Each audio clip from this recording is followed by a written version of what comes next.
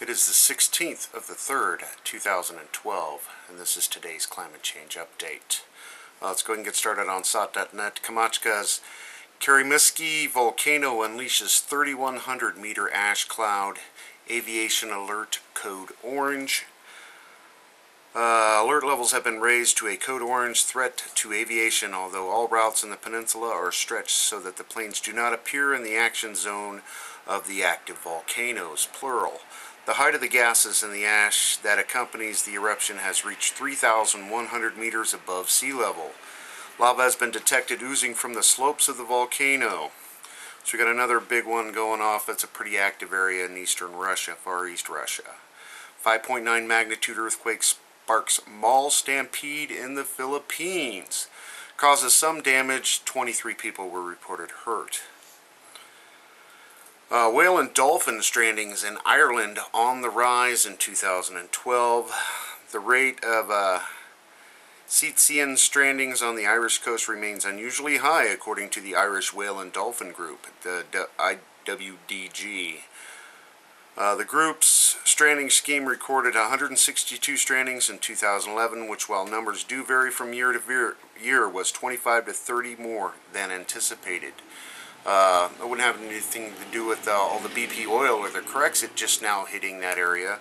You remember, it's a big belt going all the way around the world. That Karymsky is going everywhere.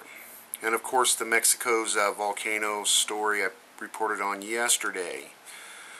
The extinction protocol section of the White Cliffs of Dover fall into the English Channel. A large section of the White Cliffs of Dover have collapsed into the English Channel between Langdon Cliffs and South Foreland Lighthouse. Dover Coast Guard says no one was injured when the tons of rock collapsed into the sea in the area known locally as Crab Bay. It is thought freezing conditions over the winter may have weakened the chalk and flint cliffs. And, you know, just history, you can see those cliffs. They total collapse all the time. And that's about all new they have tonight, besides the war drums and the economy stuff. Over to the watchers. Strong 5.7 magnitude earthquake struck Philippines. That's the one where people panicked in the mall. A tornado touched down near Dexter, Michigan. Several homes were destroyed and others damaged Thursday when a tornado touched down near Dexter, Michigan, officials said. No injuries or death were immediately reported. And just some severe weather there. Haze problem hits new high in Southeast Asia. Northern Thailand and parts of Laos and Burma were blackened by a thick pale of smoke and haze streaming from widespread agricultural and forest fires on March 2012. The haze pushed concentrations of airborne particulate matters to levels considered unsafe and disruptive service at Lampang Airport. And that brother of Lovejoy story, comet swan dove into the sun's atmosphere, and that's that comet they were all talking about last week. And that's about all new they have going on today. Over to the RSOE real quick. Drought conditions being reported out of Pakistan, and of course we have extreme weather out of state of West Virginia, state of Kentucky, and of course the tornado that happened in Michigan. And that's about all new they have going on tonight. So let's go over and go ahead to the nuclear stuff. E&E News. And again, I'm just covering the headlines. Incident at nuclear plant systematically covered up by South Korea.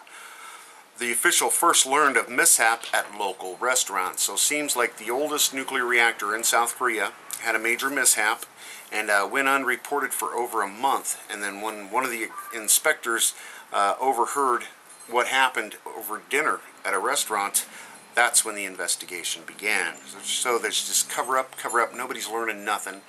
And large volume of unidentified floating white matter seen in number 4 reactor and spent fuel pool. Tepco to investigate where it came from. Now this is the Fukushima Daiichi nuclear power plant. Number 4 was the reactor that was supposedly offline, and the lid was off of the thing when the earthquake and tsunami hit. New York Times in '93, worst type of reactor accident is nuclear fuel melting, burning through the vessel and reactor basement, then into the earth. That's what we call China syndrome.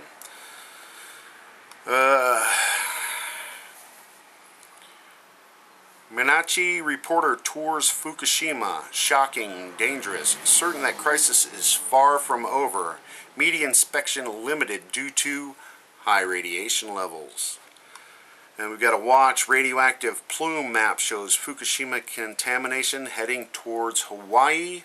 And there's a video attached with that. There are big alerts going on in Hawaii, and they are quietly watching for the tsunami debris and taking radiation measurements pretty much as we speak. But they're not going to tell you about that.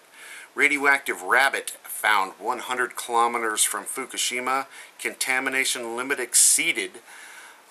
Yamagata government warns against eating the rabbits.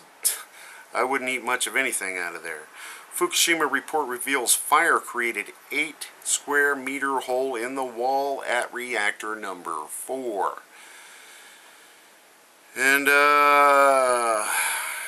Kyoto, spent fuel pool number 4 visibly deteriorating. Major drop over past month. Nowhere near what's needed to work at removing nuclear fuel. And they're just lying to us. Patch and lie, patch and lie. More from PBS on Chernobyl. The radiation killed pine trees in a 30 square kilometer area. And these are the same news reporters that said Fukushima wasn't as bad as it really is. That's about all I'm going to cover for tonight. Of course, if I missed anything, please attach your comments or videos below. Enjoy while you can, everybody. Thanks.